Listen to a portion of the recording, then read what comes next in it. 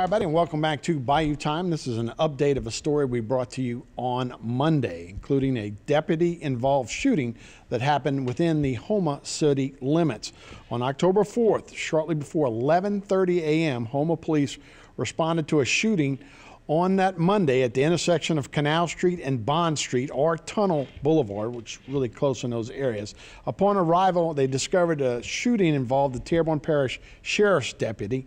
An investigation continued. Houma police detectives arrived on the scene per that request from the Terrebonne Parish Sheriff's Tim Saunier, and Houma police investigated that incident. During the investigation, it was developed that the Terrebonne Parish Sheriff's officers handled a disturbance at the business on Tunnel Boulevard where the subject was wielding a knife. He was identified as Shane E. Hartman of Cleveland, Tennessee, but he resides in a hotel in New Iberia.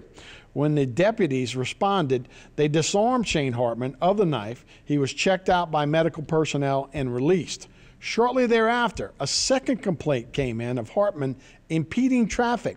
At this point of contact was made again with the deputies, and Hartman requested to be transported to a business within the city limits. When deputies arrived at that business, Shane Hartman refused to exit the parole vehicle. A struggle ensued between Hartman and deputies, where he disarmed the deputy of his taser. Shots were later fired, striking Hartman in the upper torso, as well as a deputy in the hand. Both were transported to a medical facility for treatment.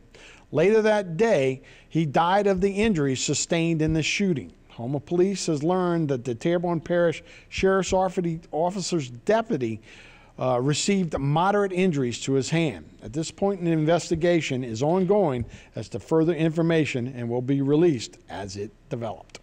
Bayou Time will continue in just a moment.